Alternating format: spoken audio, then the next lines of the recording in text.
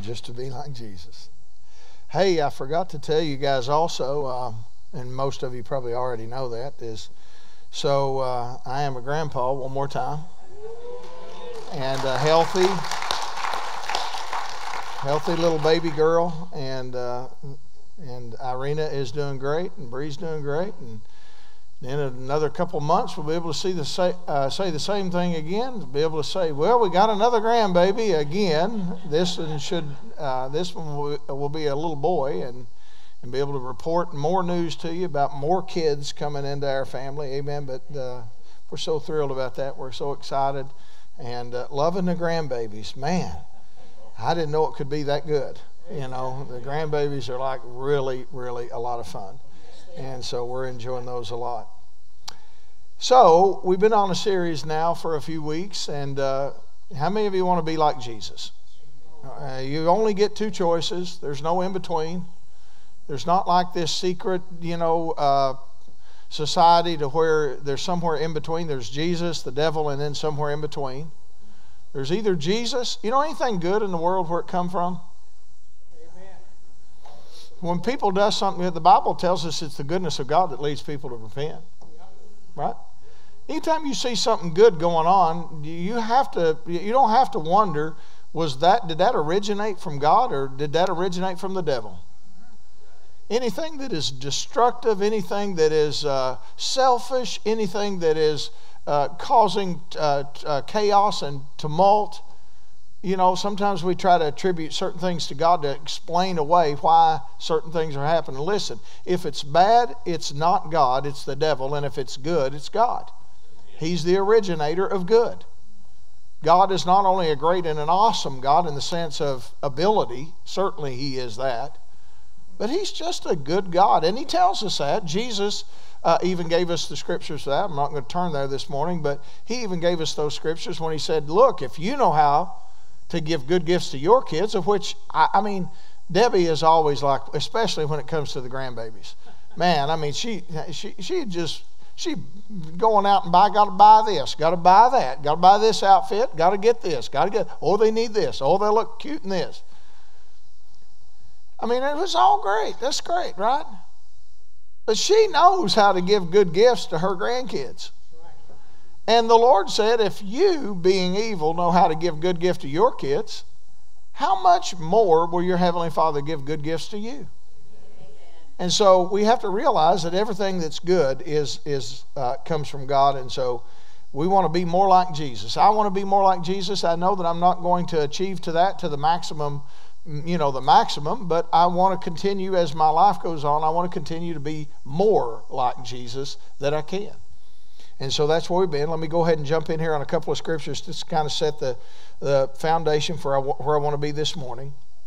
In John chapter 8, verse 28, it said, Jesus said to them, when you've lifted up the Son of Man, then you'll know that I am He, and that I do nothing of myself, but as my Father has taught me, I speak these things, and He that sent me is with me. He that sent me is with me. The Father has not left me alone, for I do always those things that please Him. So in other words, Jesus says, I just always do what pleases the Father. Paul was speaking in the New Testament, and Paul said something like this. He said, follow me as I follow Christ. So when you're following Paul, you can be assured that you're following Jesus because Paul was emulating the life of Christ.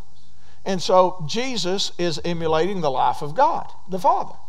So Jesus says, I only do what I see the Father do. I only say what I hear the Father say. I only do those things that please Him. So Jesus is an example from God the Father in human form, that he became flesh like what we are. Even though He's the Son of God, He became a man, right? And becoming a man, He still follows after the heart of God. In other words, everything Jesus did was ordained and was sanctioned by God. Whatever Jesus did, whatever Jesus said, there was no accidents, there wasn't a mistake. He didn't say, let me, backtrack. Everything He said was in perfect will and alignment with God the Father. So when we want to be more like Jesus, what in essence are you being more like? You're also being more like the Father. The heart of the Father is represented in the heart of Jesus. And so that's the kind of people we want to be. First Thessalonians chapter 4, verse 13. I want to start right here. He says, But I would not have you to be ignorant, brethren, concerning them which are asleep, that you sorrow not, even as others, which have no hope. He says, I wouldn't want you to be like others who have no hope. Now, Jesus was talking about the people that were not looking to Him. In other words, referencing they don't have no hope. He says, I don't want you to be like that. He says, I want you to be people that have hope. And so everything that Jesus did as a man upon the earth, again, you have to realize He's the Son of God, but He came as the Son of Man. He is the second Adam. Everything, and I got some good stuff for you. 2 weeks from today. 2 weeks from today, I got some things, and I can't get into that, because I start getting into that, I'm going to ruin it for you. It'd be like getting dessert before you get to eat the meal. And as your parents, you don't usually let your kids do that. So I don't want to get into that just yet. But everything Jesus did, everything He did, is something that we want to follow after. And He's always the presenter of hope. He wants each and every one of us to have hope when we're in the middle of a world that desperately needs hope. Do you know that there's people all around the world right now that just they don't see answers? And I thought back, I was thinking about this, that when I was, a little boy and I was growing up, you have certain aspirations. I remember I used to, I'm raised in Sandy Hook and a little small town, and lived out on a farm. And I used to, in our front yard, my mom could tell you, I would build like a little baseball diamond, and I had the actual Cincinnati Reds uniform. You understand? I played for the Reds. In my mind, I played for the Reds. I was like on the Reds team. And I was a pitcher, but then when I needed to, I was also the cleanup batter. I mean, whatever I needed, whatever the game needed, that was me, and I played for the Reds. And then when I started in high school, got into junior high and high school, I also played for the Kentucky Wildcats. That's good. You know what I'm saying? In my mind, I'm like Kyle Macy. I watched Kyle Macy when I was young, growing up, and I'm playing basketball. So in my mind, I kind of had, figured out this is like, I'm going to be Cincinnati Red, on the Cincinnati Reds. I'm going to play for the Kentucky Wildcats, And then I didn't have a football team in Elliott County, but in my mind, I was the quarterback for the Dallas Cowboys. I mean, I was like, the quarterback. And then I got, maybe the quarterback ain't good enough. And then I thought, I'm just going to move Jerry Jones out of the way. I'm just going to own the Dallas Cowboys.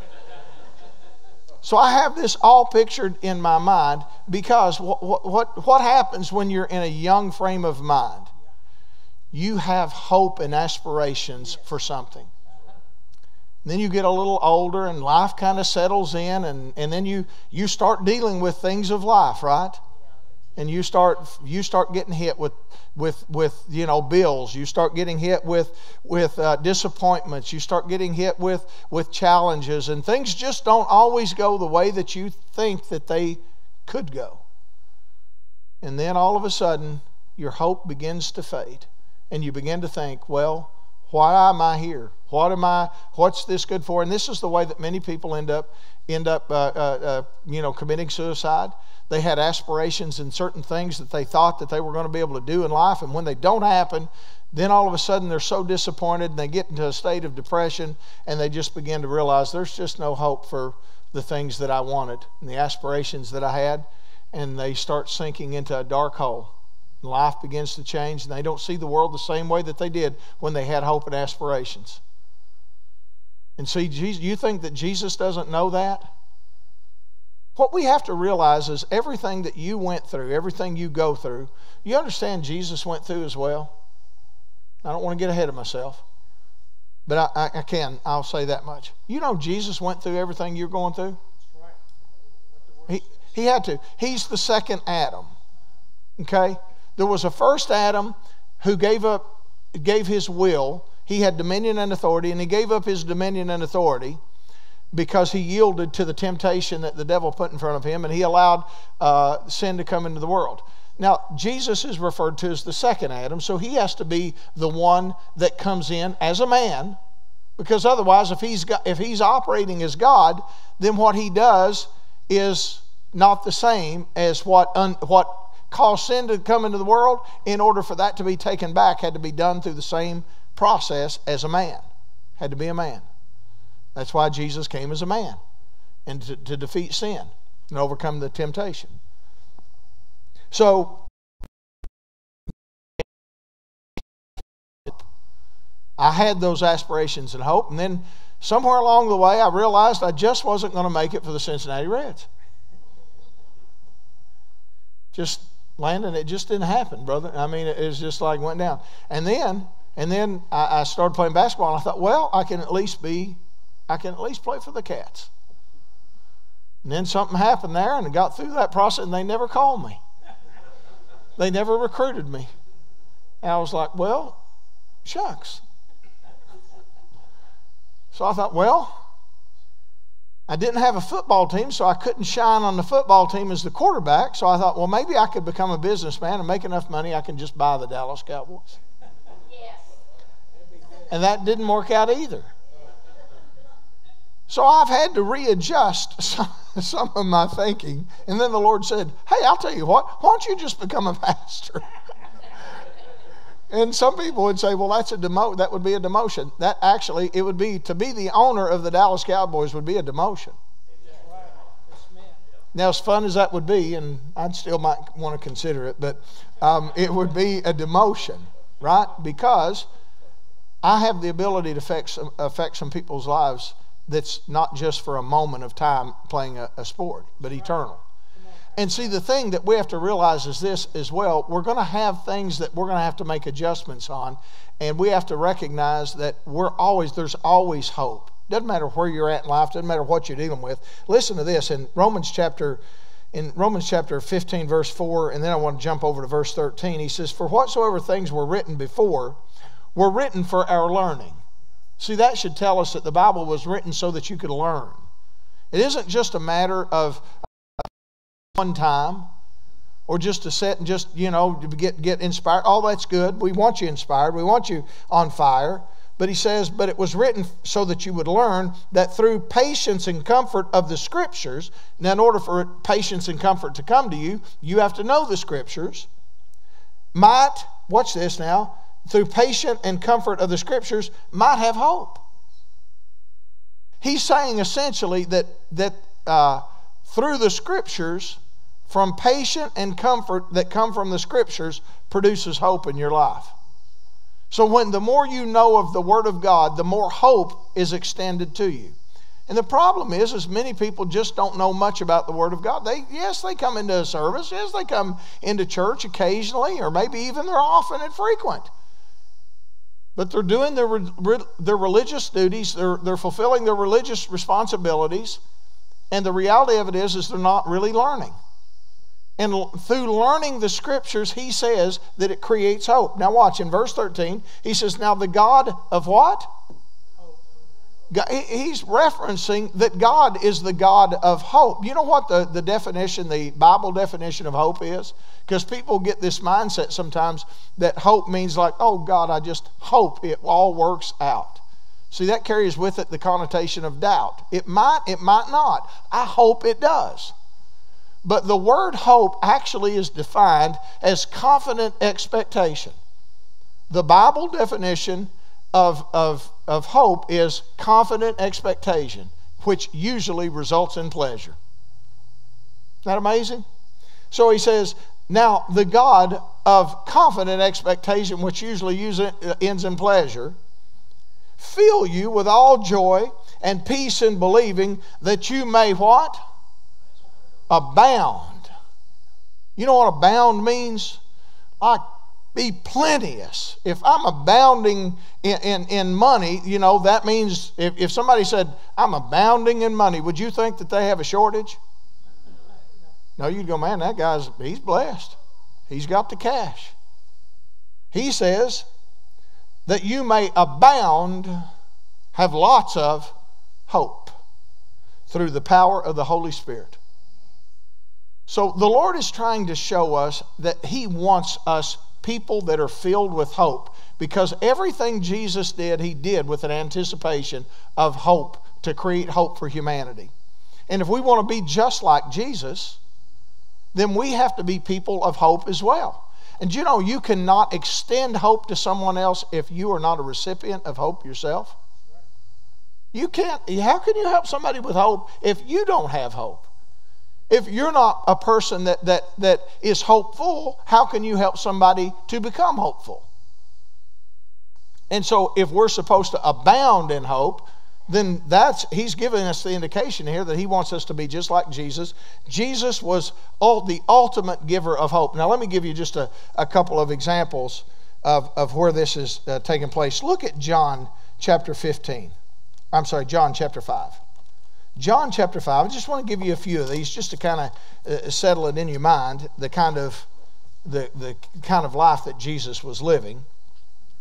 John chapter 5, verse 1, it says, "After this was the feast of the Jews, and Jesus went up to Jerusalem, and now there was at Jerusalem by the sheep market a pool, which is called in the Hebrew tongue Bethesda, having 5 porches, and in these lay a multitude of impotent folk, of blind, halt, withered, waiting for the moving of the water. For an angel went down at a certain season into the pool and troubled the water, and whosoever was the first one after the troubling of the water that stepped in was made whole of whatever disease he had. And a certain man was there which had an infirmity 38 years.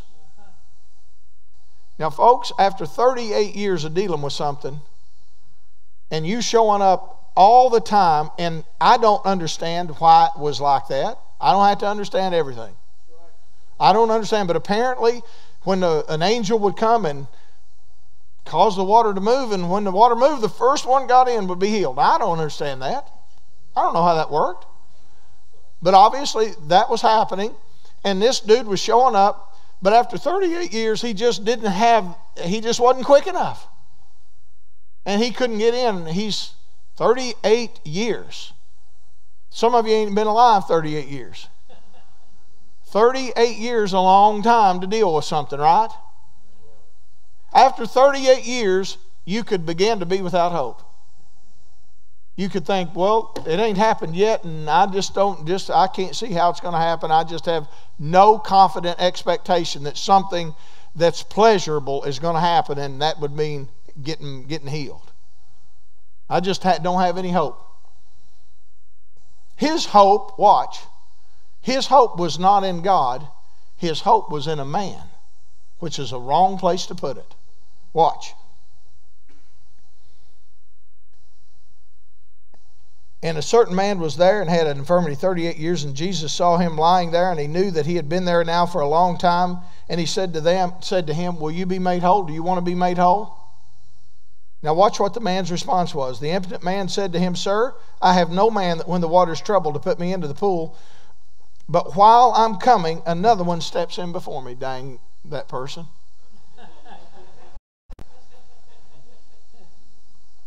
I'm trying to get in, and somebody else gets in before me, and I just don't have anybody to help me. My hope is in somebody helping me.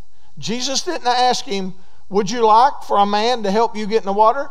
He didn't ask that. He simply said, "Do you wish to be healed?"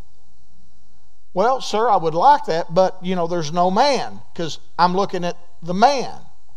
And that's what happens many times today. People come into church services, they need a healing in their body, and they're looking to a man. They say, "Oh, this man is anointed," and he can be. I'm not saying there's anything wrong with being anointed, obviously. But people putting their faith in a man is the wrong place to put it. The man is just used of God, and if your faith is in the man, then you ain't going to get the results. When you get your faith in God being operated through the man, that's when it works. And so Jesus is right in front of the man, and he says, "If there's no man to help me here." And Jesus asked him, "Do you want to be made whole?" Now watch, 38 years, you think it'd be easy to lose your hope? But yet Jesus heals the man right there. I also was thinking about the story in Mark chapter 4, when Jairus came to the Lord and he said, Lord, my little daughter lies at the point of death, and if you'll come lay your hands on her, I just know that she'll be made whole. His only hope, at this point he's lost all hope, his only hope is in Jesus. Otherwise he would be somewhere else. She's at the point of death. If somebody's at the point of death, you find out where your hope's at. Right? She's at the point of death, so you find out where your hope is at based on what you do at that moment. And where's his hope? His hope's in Jesus. He finds Jesus. It's interesting to think, why does he have hope in Jesus? Because the Scripture is actually working here when the Bible says faith comes by hearing, and hearing by the Word of God in Romans chapter 10, verse 17.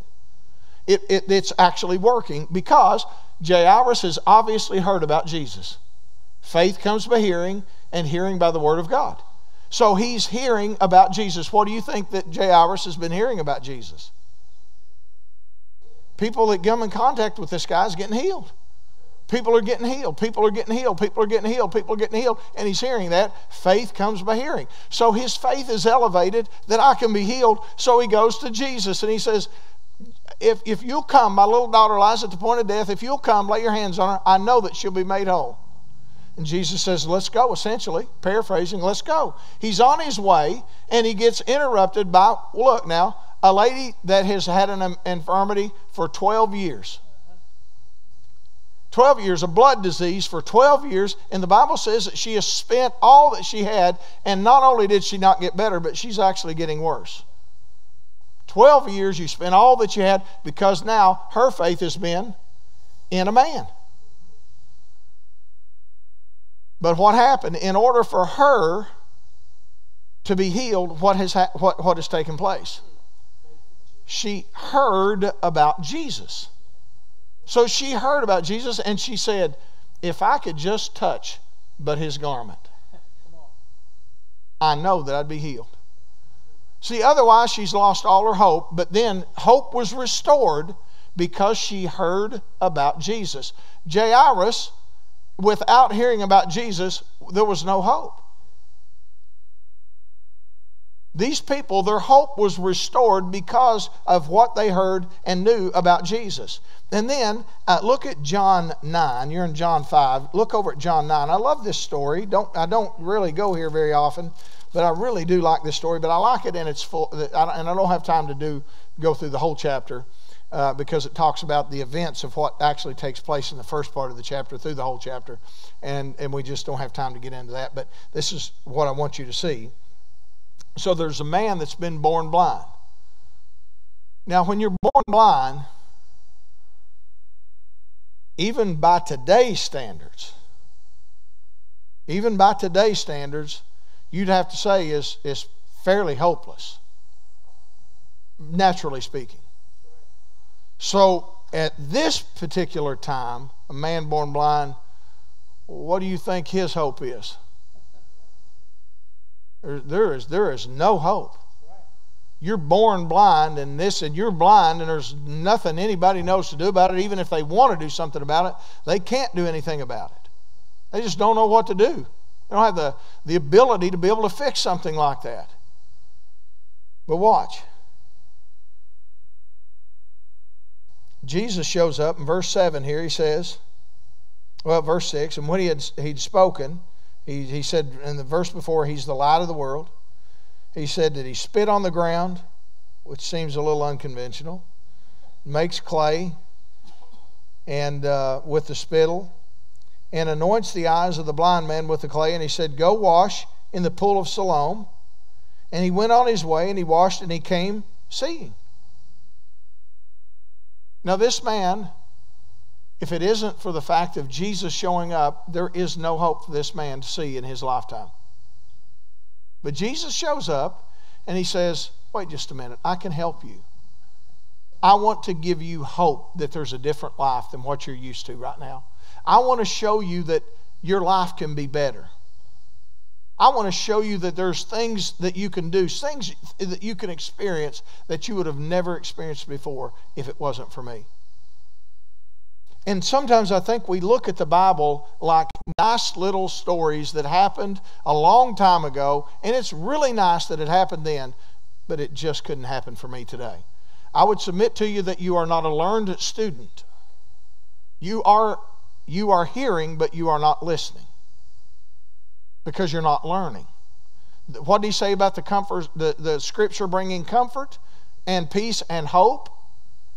The Scriptures bring hope to those who learn because they hear it, and they don't just hear it, but they receive it. And so he's saying to this man, I want to show you a life that you otherwise would not see. I want to give you a life of hope. What do you think happened when the man who had never seen, he's born blind, but all of a sudden he can see? He's in a whole new world, right? Amen. Can you imagine that the moment that he can actually see, he's never even seen a person. He doesn't know what a person looks like. He doesn't know, I mean, he can pet a dog, but he doesn't really know what a dog looks like. He doesn't know what his mother looks like. He doesn't know what his father looks like. He has no concept of sight whatsoever, but all of a sudden he does. He gives the man hope for a better life. And that's what he wants to do with each and every one of us. And if Jesus wants to give people hope, and we act like we say that we want to be like Jesus, then what should we be doing? We want to give, or we should want to give people hope. But if you don't have any hope, you cannot be an extender of hope. You can't. How can you give somebody hope when you don't have no hope? When you wake up every day and you just go, I just don't know what in the world I'm even here. I'm just, this is terrible. But I'll go to church. Glory to God. You can't be effective for someone else until you're living an effective life. When you live an effective life that the Lord is working through you, then you are positioned to help somebody else. And if we want to be like Jesus, and we should be, that's what he did. He gave people hope, and he gave this man hope. And after he washed in the pool of Siloam, immediately he begins to see. To the place that, watch now, even the Pharisees, they were freaked out over this, like, how in the world could this be? But then they're like, well, does he do this by the prince of devils? Here's what I was trying to tell you earlier. Do you think the devil wants to heal somebody from being blind to where they can see? No, because that goes against everything that he represents. To be healed, to be able to see, means that's a good thing. He's not interested in doing a good thing. How could we ever think that somehow or another, but yet we do sometimes, not us, not you all, but the Christian world as a whole, that somehow or another that God and the devil trade positions occasionally just so that they can kind of, keep up with each other. God is always good, always interested in doing good, and the devil's always interested in doing something that's bad. We have to recognize that God He told us that He would never leave us, He'd never forsake us. No matter where we're at in life, He always wants to be in a position to help us to have more hope. He wants to give us something to where we can see that there's a way out of the problems that we're in the middle of. And listen, if you're breathing, you got problems. I think sometimes we think, we're going to hit this sweet spot to where, life, you hit a certain plateau and there'll never be a problem. Maybe sometimes we equate that to money. You hit a certain level of money and I just won't ever have any problems. I don't care how much money you got. I'm in favor of you being blessed. I am. I want everybody to have more than enough because I believe that's what God wants for you. Have more than you need. Because then you can actually be a blessing when you have more than you need. Then you're positioned to give and help other people. So God wants you to have more than enough, but even having more than enough doesn't guarantee you no problems. You're still going to have problems. You're still going to have stuff happen, and you're still going to be challenged with wondering, how do I get out of this? Look at some of the people that through the years that are famous people that have committed suicide. Had all kinds of money, fame, fortune, but they still, for whatever reason, weren't happy. They needed hope. And they were looking for hope in all the wrong places. Right? They weren't looking in the right place. They weren't looking at Jesus, because if they were looking at Jesus, they would have found hope. And He would have begun to show them, wait just a minute, that's great that you got lots of money. It's great that you got lots of fame. But now let me show you how we can use that, and you'll be fulfilled. You'll be satisfied. Amen. Now, is there hope? Speaking of money, is there hope? If you need money in your life right now, is there hope for you? Look at 1 Kings quickly. Is there hope for you to be blessed? Because now, I know you say that because you know that's the response that I would expect for you to say, right? Oh yes, amen. Yes, sir. There's hope. But do you really believe that? No, you don't have to answer that. I'm talking about internally. Do you really believe that something could change? If you're in a financial need right now, do you believe it could change? Because people think, well, they have to process it. Well, how would it change? You have to go to work. I'm not real capable of doing a whole lot right now, or this or that. And they process the whole thought out. How's this going to work? You don't have to know everything. I've given you the example. I don't know how my watch works internally. I know you got like a battery in there and certain things. I have no idea how it tells time, or on my iPhone. I have no idea how that has the right time on it. I just don't know. That's right. And I don't care. Because all I care about at the end of the day is that I know it tells me the time. And when I know the time, it functions the way that it's supposed to. And some guy who deals with little tiny screwdrivers and who's really, really, really, really smart is in there internally doing stuff that I have no idea how it works. And he does, and that's all good because I get the benefit of it. I don't have to know everything about how everything works. I can still enjoy the benefits of it. Watch this. This lady, I'll guarantee you that what was going through her mind was, I have no hope. Look at this. 1 Kings chapter 17, verse 8. The word of the Lord came unto him, saying, Arise, go to Zarephath, which belongs to Zidon, and dwell there, because I've commanded a widow woman to sustain you. So he arose and went to Zarephath. When he came to the gate of the city, behold, a widow woman was there gathering sticks, and he called to her and he said, Hey, I pray that you'd get me a little water in a vessel that I may drink. And as she was going to fetch it, he called to her and he said, Bring me, I pray thee, a morsel of bread in your hand. And she said, As the Lord thy God lives, I have not a cake, but a handful of meal in a barrel, and a little oil in a cruse. And behold, I'm gathering 2 sticks, that I may go in and dress it for me and my son, that we may eat it and die. And does that sound like she's got much hope to live? She got much hope that her financial situation is going to change to be able to have enough to buy food or get food in some way? No, she's hopeless at this moment. And she says, I can help you with some water. I can get you that. But all I've got is this, and it's for me and my son. Now watch this. What does the man of God tell her here? And Elijah said unto her, Fear not, because fear is obviously prevalent. Anytime that there's fear, it also is robbing you of hope. See, when you have fear present in your life, that means that it's robbing you of your hope. And Elijah said unto her, Don't be afraid. Go and do as you said, but... This is big news right here. This is big stuff, guys. Listen to me now. But make me a little cake first, and bring it to me, and after make for you and your son. Now, she could have responded and said, Did you not hear what I said? Do you not understand? I said I barely have enough just for a little tiny bit for me and my son. What do you mean make for you first, and then make for me and my son? We don't have it. She could have said that, couldn't she? And today, if that was going on today, and I've used this analogy before, if that was going on today, you realize that if that was on the news and somebody got wind of a preacher telling somebody, Hey, I know you don't have much, but you go ahead and make it for me first, and then make for you. You understand, it'd be headline news. How dare a preacher for last meal? What they don't understand is this: it was a formula, if you let me call it that. It's a formula to getting blessed. It was a formula to create hope in her. Now, he set the tone in her mind. You make for me first, and then you'll have some for you too. What did that do?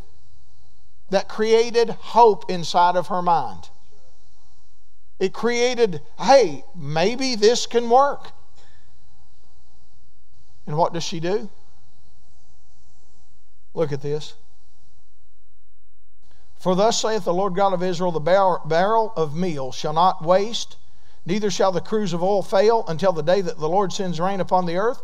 And she went and did according to the saying of Elijah, and she and he and her house did eat many days, and the barrel of meal did not waste, neither did the cruse of oil fail, according to the word of the Lord which was spoke by Elijah.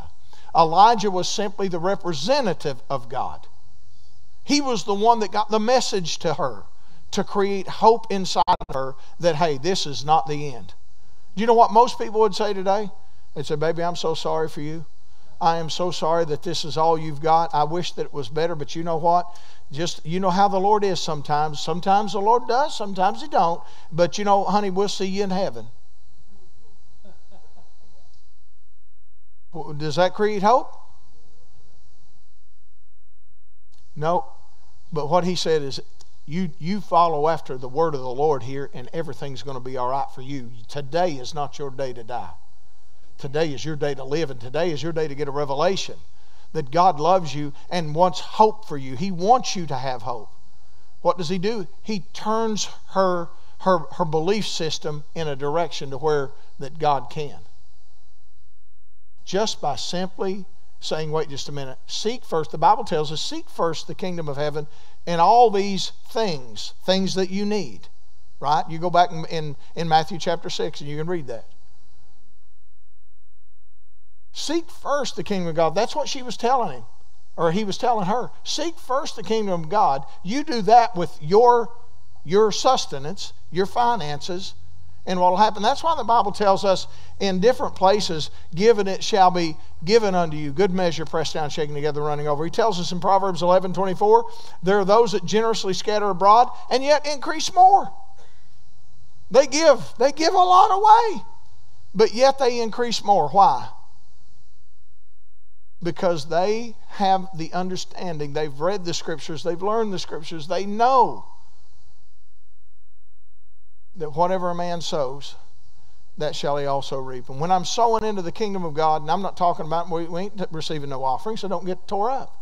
Oh, he's just trying to get some. I honestly, I'm telling you, it is the last thing on my mind when it comes to, like, do we have to, what do we got to do? Now, do I check and make sure? Because we don't write faith checks, do we, Linda? We're not going to write faith checks.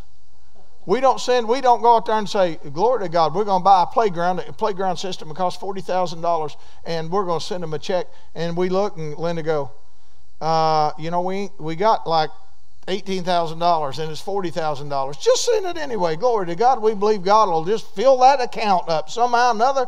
Glory to God. $22,000 going to just go into the deposit. Somehow or another, it's just going to show up. And then when it don't, they call you and say, Mr. Fannin, we got a $40,000 check here, and it bounced. Is that a good representation? No, so we don't write faith checks, but we do believe in faith finances coming in by faith. We believe that the things that we need, and we believe that when people give, I believe this with all my heart, when people give, it'll also be given back to them. I believe that with all my heart. That's why I love to give. I love to be a part of the equation and the help. And then we have to hear from God to do the right things. That doesn't mean just be wild in our spending. We still have to hear the Lord say, do this, do that. But He wants us to have hope. When we come up on here on the hill, let me just detour for just a quick minute. We come up here on the hill, when we bought or was getting ready to buy this property, I'm telling you, I was driving down the road, and as I was driving down the road, I was just kind of complaining to the Lord. I'm sure you don't do that very often, or maybe you've never done it, but for me, I was doing it. I was like, Lord, we've been down that building now for all this time, downtown, little small building, no place to even park. We don't even have our own parking lot. God, what are we going to do? We need a building. We need a place to go. We need a place to develop. We need things to be able to do. What are we going to do? What are we going to do? God, I've looked at this property. I've looked at that property. Nothing working out. What are we going to do? and I was driving. The Lord, there's something about driving and showers that the Lord speaks to me. It's like I'm in the shower sometimes. The Lord's talking. I'm like, what? What'd you say? Oh, okay. So I'm driving, and I am literally in between, like the car wash down here now and Chick-fil-A, right in this little span right here. And the Spirit of God spoke to me so loud that it felt like it was audible. I don't know that it was, but it felt audible. And I heard the Spirit of the Lord say, look up. That was it. Look up. And I looked and I saw that ledge right here.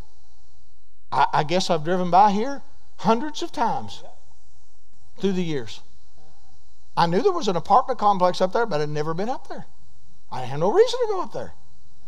I didn't need an apartment. Didn't know anybody in the apartment. Didn't have a reason to go. Never been there. Been there for years. And the Lord said, look up. And so I said, what is that? Is that property up there? So I went in the Chick-fil-A, turned off to go there, and turned around. And I turned back and I went up, and so I went up to the apartments, and I looked over and I saw all that ledge of this property. And I was like, I wonder who owns that. Well, I thought, well, since we're at the apartments are right there, and this property down here, I'll just call and ask the apartment people. So I called and I go, ma'am, I was noticing there's some property below your apartments. Can you tell me who owns that? And she said, yes, sir. She said, it's the gentleman that owns the apartment complex. His name is Fred Burns. And I said, do you know if Fred wants to sell that property? She said, I don't know, but I can give you his number in Florence, Kentucky. And I said, well, thank you very much. I would appreciate that. So I called and I said, some lady answered. I said, can I speak to Fred? Yes. Can I ask what is concerning? I'm interested in his property in Ashland. Hold, please. He comes on the phone. Yeah. He's kind of a gruff guy. You'd have to know him. I told him what happened. I said, I'm looking for a piece of property for our church. And I noticed that. I said, is that something you'll say? Yeah, I want to sell it. How much do you want for it? $300,000. Didn't sound that bad. Like, okay, that's not a crazy number. And I said, okay, can I look at a plat? Do you have a plat? Yep, I got it. I'll meet you down there next week. I said, oh, okay. So he comes and we get in his car, and he drives out here, and it is a mess. It is I mean, there's a mound right over here in the parking lot where you're at over here. There was a mound it wasn't quite as tall as the building here, but it was probably 3/4 up, just a big mound of dirt. There's a big pond out here in the back that was where they used it as a retention pond for the apartments when they were building. And I looked at that and I'm like, how much will it cost to do all of that? Long story short, another $300,000. So nothing was easy, nothing was free, but here's what I want you to see. I began to cry out to the Lord, what are we going to do? What are we going to do? Lord, we need a place. We've got to have a place. He knows I'm sincere. And he says, I've got just the place that I can give you some hope. I've got just the place that'll give you the place to create hope, that you can do the same thing. Since you've got hope, you can be the giver of hope, because that's what I do. That's the business that God is in. He's the giver of hope. And he says, I'll give you a place and you do it. And you'll have to be faithful with it. Now, at this time, we've got probably over $2 million in our property. I mean, it's the value of our property over $2 million. And it all started with a little building downtown, little old tiny thing that as we were starting, I'll never forget when we was getting ready to start the church, the contractor that we've used on a lot of jobs, I've known him for many years, and Ralph come to me, and I told him what we wanted to do, build on the back of it. And I said, Ralph, it's a little tiny church building. I said, but we got to have room for a nursery, and we got to have room for little children's church area. We've got to have something back there. And he said, well, I can build that for about $100,000. That was back 16 years ago. We were going to have almost $300,000 in it, and I'm looking at it, I'm like, okay. I don't know how we'll do it, because y'all wasn't here. You know what I'm saying? There wasn't nobody here. They was me and Debbie and the girls. I said, all right, we'll figure something out. We're going to figure something out. We're going to do it. And he looked at me, and he goes, because he's done a lot of stuff for me through the years. He looked at me, and he said, are you sure about this? I'm like, not really. But we're going to do it anyway. Because the Lord had instilled some hope in me that we could do something. Let me try to get to a place where I can close. In Romans 4, I want to turn to two more scriptures. Romans 4, and then I'm going to turn over Numbers 13, and we'll try to get a place to disconnect here. In Romans chapter 4, verse 17, the Lord gives us the epitome, the picture of what hope really looks like. You remember the story of Abraham, right? Abraham was told back in the Old Testament, in Genesis, the Lord spoke to him and said, I'm going to make you the father of many nations. He said, I'm going to make you the father of many nations. Your name's going to be changed from Abram to Abraham. And Abraham's like, well, how's that going to happen? Because I ain't got no babies. And he told him, then he goes on to tell me, he says, it's going to be your seed in Sarah, and she's going to give birth to a son, and through that son, you're of many nations. And he even told him, he said, give him a visual picture. He said, look up into the sky and look at the stars. Can you count the stars? You ever been out and looked on a starry night? It's impossible to count the stars, right? He says, or go to the sand, and can you count the grains of the sand? Y'all ever try to count even just like a couple of, you get tired real quick.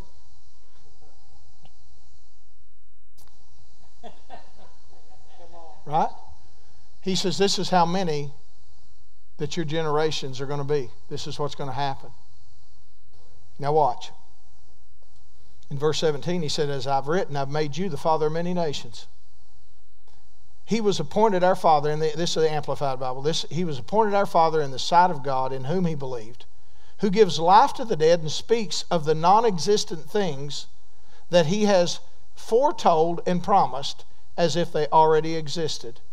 For Abraham, human reasoning for hope being gone, hoped in that faith that he should become the father of many nations as he had promised. So numberless shall your descendants be. He did not weaken in faith when he considered the utter impotence of his own body, which was as good as dead, because he was about 100 years old. And when he considered the barrenness of Sarah's deadened womb, no belief or unbelief or distrust made him waver, doubtingly question concerning the promise of God. But he grew strong and was empowered by faith, and he gave praise and glory to God, fully satisfied and assured that God was able and mighty to keep his word and to do what he had promised. That is why his faith was credited to him as righteousness. In other words, even when in the King James Version it says, against hope he believed in hope. In other words, he is simply saying he had absolutely no reason to have any hope. But God said, don't look at the circumstances. Don't just be convinced with what you see. Just know that things can change in a moment's notice. Your financial condition could change in a moment's notice. Your health condition could change in an instant. Your children that maybe aren't serving God could change in an instant. Just know that God wants to create hope within you, that it isn't over. It's not over. And there's only no hope when you stop believing. There's only no hope when you stop believing. When you stop believing that God is able, capable, willing. You know, that was like when a leper came down one time before the Lord and he said, Lord, I know you can, if you will. He knew God had the ability. He just was not sure about, was he willing? And Jesus said, I will. Well, if he will for him, the Bible says that God is no respecter of persons. If he will for him, why won't he for you? Because you can't ever get in the mind of where you think somehow or another, well, he does for this one, but I'm just not sure for me. If you go down that road, how in the world could you ever think that it would be for you? My mind is always this: if you did it for him, when I find an example and I learn the scriptures, if you did it for him, you'll have to do it for me. Not out of arrogance, but because your will is your word. Your word is your will. And you are a man that you shouldn't lie, or that you wouldn't lie. That's what the Bible says. God is not a man that he should lie. And so if God's word is true, then I can look at it and say, well, wait just a minute. If you did it for him, then I know you'll do it for me. And if you'll do it for me, then why in the world am I going to stop believing? Why am I going to disconnect my faith? It doesn't matter what you're going through. If you're in a place of depression, there's hope for depression to come out of depression. If you have anxieties, you know the Lord is a master at changing anxieties into cheer and joy. If you're not happy in your life right now, do you know that there's hope for your happiness? God can change all of this. You just have to be willing to be a participant in it. Because remember what the song that we sang earlier. I'm available. Well, God uses the ones and helps the ones that make themselves available. You make yourself available to the blessing of God, you'll receive the blessing. Even your desires. He said in Psalms 37 verse 4, delight yourself in the Lord, and he'll what? He'll give you the desires of your heart. I mean, even that, there's hope even for desires. Now look at Numbers 13 and we'll close right here. Started thinking about hope can either be contagious to create more hope, but if you go the opposite direction and you're the robber of hope, it can also be contagious. It's why I'm very careful about who I hang my hat on with the people that I surround in my life.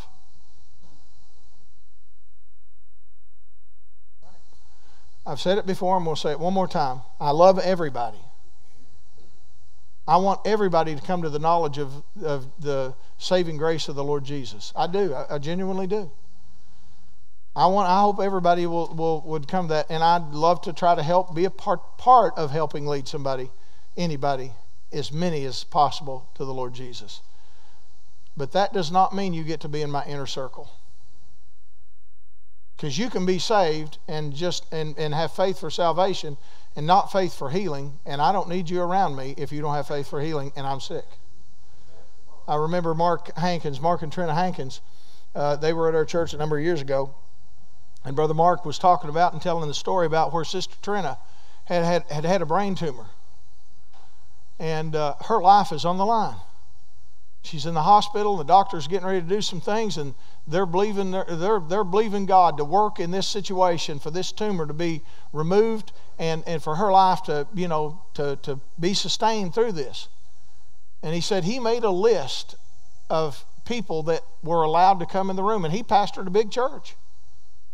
Now, when you're a member of a big church and you love your pastor, right? It was a great opportunity for you. Say amen. Yes, we love our pastor.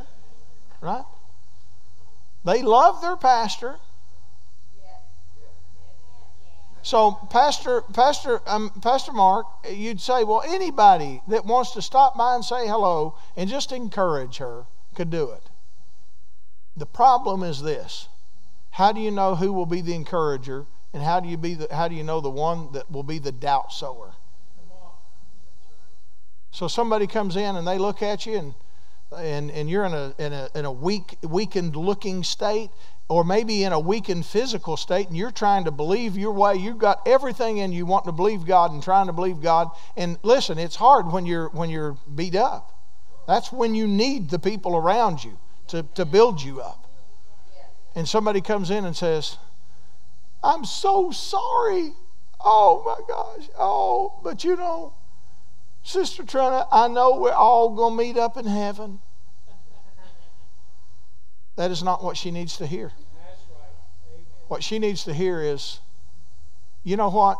Jesus went about doing good and healing all that were oppressed of the devil, for God was with him. Jesus went about every place he went. He said, when the leper came down, he said, Lord, I know you can if you will. And Jesus said, I will. He said he took your infirmities and he bore your sicknesses. Matthew 8:17, or 1 Peter 2:24 says it was by his stripes that you were healed. That's what you need to hear. You need to know that somebody comes in, they're going to elevate your faith, not deflate your faith, and you just don't know that unless you have a relationship with somebody. And there's lots of people we know, but we don't really necessarily have a relationship with them. So somebody comes in and deflates my faith, I can't handle that. Because hope is either contagious, but deflating hope can be contagious too. Watch this. So God spoke to Moses in Numbers 13, and he tells him, he says, you send 12 spies out into the land, and you go see and bring back a report. Now they go out into the land and they come back and they say, oh, the land is a land that was filled with milk and honey. It flows with milk and honey. It is truly a great land. But there are giants in the land. That was okay. Because he said, come back and tell us what you find. He didn't say, come back and tell us whether you think we can do it or not. He just simply said, tell us what you find. It is a land that's full of and flows with milk and honey. It is a land that has giants in the land. It is a land that has strong. The walls in the cities are walled and they're strong. That was all fine until they said, but we be not able to go against them. Now Moses didn't ask them, and God didn't ask them, give me their opinion whether we think that we can do this or not. Because after all, I need their opinion. God wanted them prepared, knowing what was at stake, what had to take place, what was in the land, but he didn't want their opinion. And let me just say, he doesn't want your opinion. Oh, now you're making me mad. How dare you say God don't want my opinion? Well,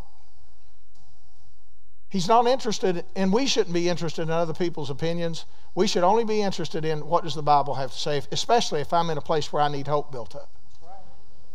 If I'm a giver of hope, then I have to be making sure that what I'm about ready to say is based upon the Word of God, not my opinion. Well, I think, you just never know. I know the Bible's kind of hard to understand, and so this is what I think. I think that God heals some and others he don't heal. But maybe you'll be the lucky one. Get that person out of my face, because they're not helping me. They're not encouraging me. They are not building me up. Give me what the Bible says. So watch. So they come back and they go, we're not able to go against the land. We're not able to go against them. They're too strong. They're too big. They're too tall. It's too much. Watch what happened. When they said all of this, verse 30, and Caleb stilled the people before Moses, and they said, let us go up. Or Caleb stilled the people, but he said, let us go up at one and possess it, for we're well able. But the men that went up with them said, we're not able to go against the people, for they are stronger than we. And they brought up, watch, an evil report of the land. In other words, their evil report was a report of doubt, fear, and no hope. There's no way we can do this. And in fact, Caleb was saying, are you kidding me? Are you kidding me? Of course we can do it if God be with us. And that should be our attitude when we talk to other people. Of course we can do it if God is with us. Of course we can do it when we have the Word of God. The thing is you just can't randomly just go out and make up a bunch of stuff and say, well, I think this is God. That's why he talks about being comforted by the learning of the Scriptures, because the more that you learn about the Scriptures, the more that your faith will grow, because the Bible says that faith comes by hearing, and hearing by the Word of God. So the more that you hear about this, I'm telling you, our goal, when the Lord spoke to me years ago about starting a church, he told me that primarily that my ministry was a ministry of building up the saints. primarily. Now, we'll always have the attitude of we always want to see people born again. Of course, that goes without saying. Our heart is evangelistic in the sense that we're always interested in that, and that's always a part of it. But the primary gift that the Lord told me that I would have in pastoring a church would be to build up the people, would be to strengthen and encourage the people and help them along their way as they grow with the Lord. And folks, that's what we have to, that's what my endeavor is. And that's what our endeavor as a part of the body of Christ should be if we want to be like Jesus. That we're going to build up people, we're going to encourage people, we're not going to tear people down, but we're going to build people up. And I know Joel Osteen takes a lot of criticism, but it's like, man, the guy, every time I ever flip across the station, if he's ever preaching, I'm listening to him, and I'm like, so this is the best you got to tear this guy down, is that he's going to encourage you to death? It's like, look, folks, we need to be encouraged. We need the encouragement. We need someone telling us it's going to be all right. God is with you. He wants to help you. Your financial situation is going to be all right. Your health condition is going to be all right if you'll just make yourself available. Amen. Make yourself available. Ask the Lord. Somebody might say, well, how in the world, how would my financial situation come when I'm a person of limited means? Well, because we always have the mindset something's going to happen. It's just going to come checks in the mail or something like that. Well, what about if God gave you creative ideas? What if God gave you a creative idea that said, hey, do this, do that? Are you available for that? Are you open to that? What if the Lord said what He said to Naaman? What if He said, I want you to go out and dip 7 times in the River Jordan and your flesh will come clean to you? What if He said, run around the church? Now, sometimes us Pentecostals get a knock for, like, ooh, too much, because it's all emotionalism. That's the thought sometimes. But wait just a minute now. But what if the Lord said, respond? What if He said, I think Naaman would have been probably been considered a fanatical. He's out there, look at old Naaman, he's out there dipping 7 times the River Jordan. What's that all about? Yep. It's because we don't know everything. Amen. And I believe that, and I'm just giving you, this is one of my beliefs. Okay, so I'm going to categorize that. You can ask the Lord, but this is what I believe the Lord has showed me about Naaman. Naaman had an issue with pride. He didn't want to dip in the River Jordan. He said, are there not better rivers than this that I could do? Why would I have to do that? And he had to deal with pride in order for the Lord to heal him. There wasn't anything about the water. There wasn't anything magical about the dip. Because he had to submit himself and say, I humble myself before you, Lord. You said to do this, then I will do it. If the Lord said, take off running, then you take off running and I'll heal your body. The Lord does all kinds of things that are not, in a manual. Like, if you do this, I'll do that. Because you're an individual and God speaks to each and every one of us a little bit differently. And when He speaks to us, He's told me, He doesn't tell everybody, look up. Right? But He tells you things. And here's the bottom line. Whatever He does, whatever He says to you, to me, to everybody, it's always with the underlying goal of this. I want to create hope in you. I want to encourage you. Because I want you to be positioned so that you can give hope to someone else and you can encourage someone else. Because if I'm following after Paul, and Paul is following after Christ, and Christ is following after the Father, and then you're following after me. If I was following after Paul and Paul was following after Jesus and Jesus was following after God the Father, then who are you really like?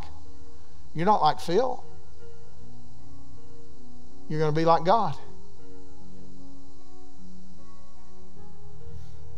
If you would bow your heads just for a moment, please.